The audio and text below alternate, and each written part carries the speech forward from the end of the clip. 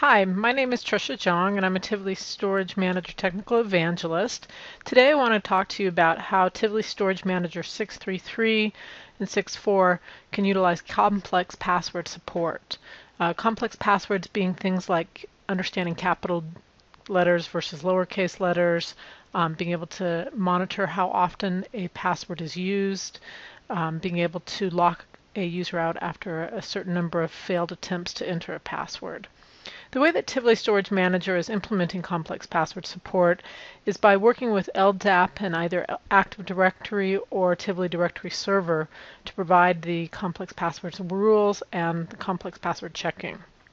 Now, Tivoli Storage Manager can set a complex password for an individual node or an individual admin, or you can choose to set it for all of the TSM nodes or all of the TSM admins.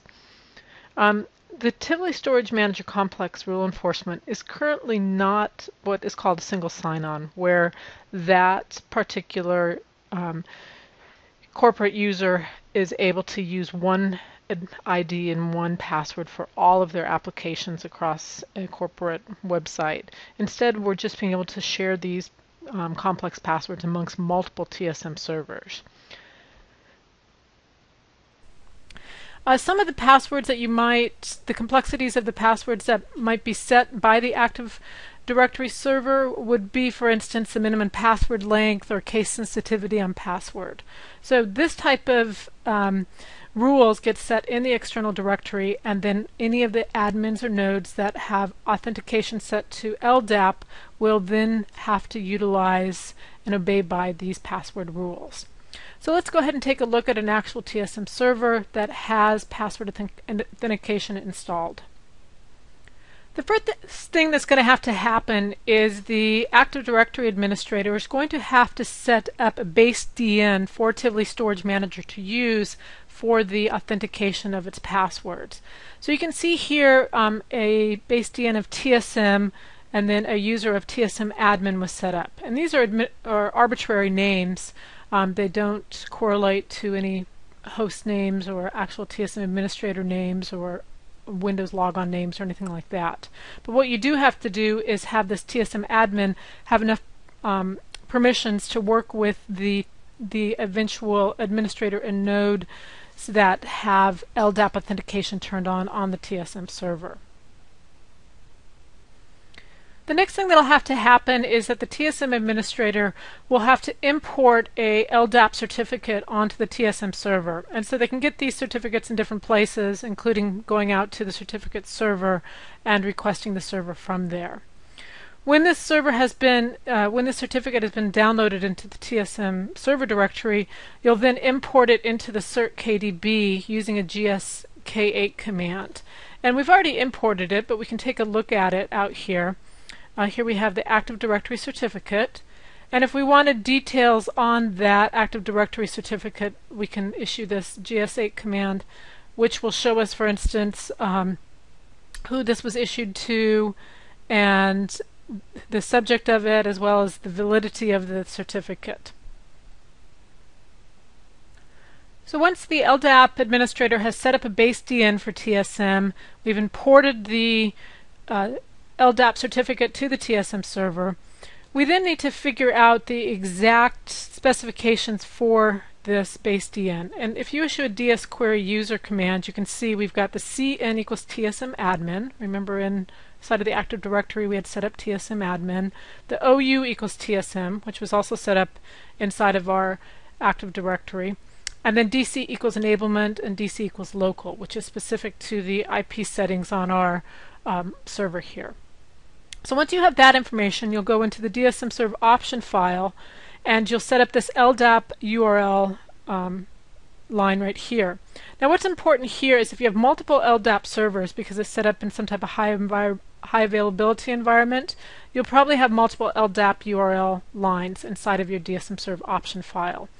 That way, if one LDAP server goes down, TSM server will automatically try another LDAP server. So once you've put this LDAP URL option in the option file, you'll save the option file, you'll restart your TSM server, and then you'll go into your TSM server when it restarts and you'll issue the set LDAP user. Once again, we're telling which which administrator user we set up inside of Active Directory, as well as what the base DN information was. We also will set the LDAP password that was specified inside of Active Directory. And now we can go ahead and we can specify which TSM servers, TSM server administrators or TSM client nodes we want to use authentication method of LDAP. So in order to update those administrator nodes, you can simply issue update admin. In this case, we're going to update the tape administrators authentication to LDAP. Now, when they first update to LDAP, they're put into a status of LDAP pending. And we can see that if we do a query admin tape admin format equals detail. And here you see authentication is LDAP pending. And the reason it's pending is because the tape admin's password hasn't been set to meet specific LDAP requirements yet. There's two ways that that password can be reset. You could do another update command, or you could have that the next time that the tape administrator logs on, they get prompted for a new password. And you'll see here it says, well, your password is expired, enter a new password. Well, if we enter a password that's too easy, 1, 2, 3, it's going to complain and say, you know what, that just doesn't work. It's not valid enough. It doesn't meet our new standards. So let's try again. Let's enter a password that meets the standards. So we're entering this time one with capitals and one with lowercase. Okay, and that tape admin's password has now been updated. Okay, likewise, you can update individual nodes to use password authentication equals LDAP. And in this case, I'm going to update the node Tricia. I'm going to specify right away a new password, in this case, smartway123, and authentication equals LDAP. And you can see it'll come back and say, okay, that's been updated, and we used a mixed case password. You can also have the user reset their password once they log on. So let's do another update. Update node tsmdr authentication equals LDAP. And then we'll go and we'll start a backup archive GUI client session for that tsmdr node. And you'll see how it'll prompt that user to enter a new password immediately. Okay, so we start by entering our old password, tsmdr. We log in. And it comes back and tells us we need to enter a new password. tsmdr smartway123 smartway123, and we can change it and it'll open up the backup archive client GUI from there. You can also reset the password for nodes or admins that have authentication equals local through the Active Directory. So here if we dive down into the node portion of the Active Directory, you can see we now have two TSM nodes using authentication equals LDAP. So if I take a look at Tricia, I could simply right click and choose then to do a reset password directly from there.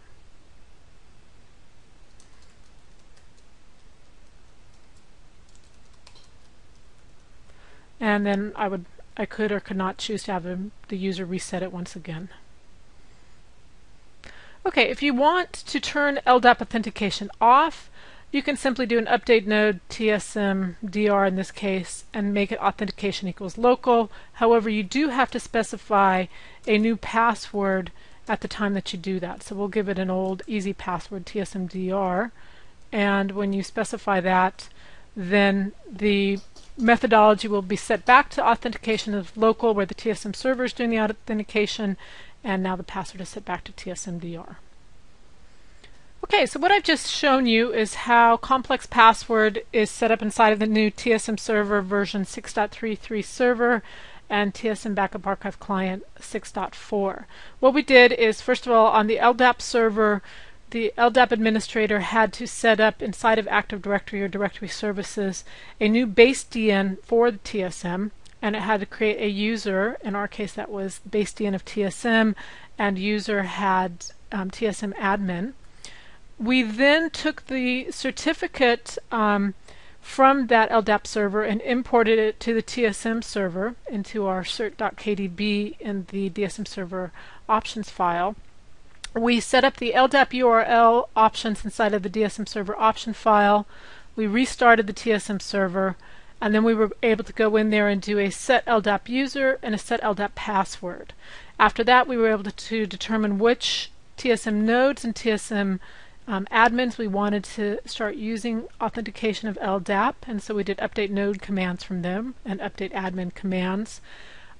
These were put into status of pending until the password was changed to meet compliant password rules. And this could be done either through another update command or by having the user log on and create a new password. If this LDAP authentication wants to be removed from the TSM server, admins, or clients, you can simply update the status back to local. The other piece we did have set up was some type of secure socket layer or VPN to protect the passwords, because they will now be passed in clear between the TSM server and clients and LDAP servers. Another thing to consider is that you can do these steps through the TSM Admin Center. And so in our case, we showed you all these steps through the command line, but if you choose, you could use the Admin Center interface. Thank you for your time today. This is the end of the demo.